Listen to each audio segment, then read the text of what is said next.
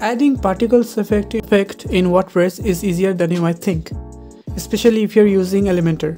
So in this video I will show you how to add animated particles to your WordPress site just like this.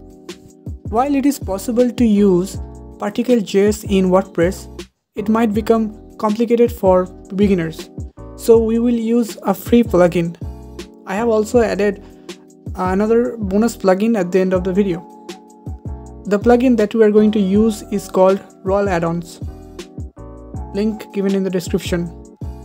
Although this plugin is an Elementor add-on, it comes with particles effect for Elementor. Needless to say, it is one of the best free Elementor particles plugin. Now let's install and activate the Royal Addons plugin.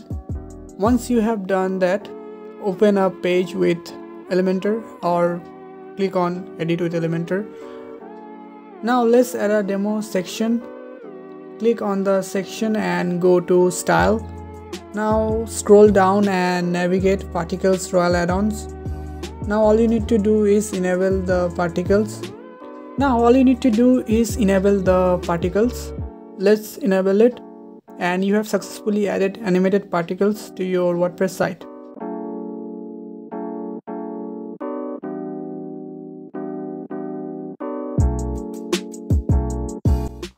One more thing, you can also change the color of particles, and to do that, follow along. Here you need to change the hex code. You can also change other values. Now sometimes the Royal Addons particle effect doesn't work properly. The effect will work on the Elementor editor dashboard, but it will not work on the live site. So what can you do? First of all, try to clear the cache using any caching plugin, or try a different browser. If that doesn't work, then you can either contact the Royal Addons support. Use this plugin instead.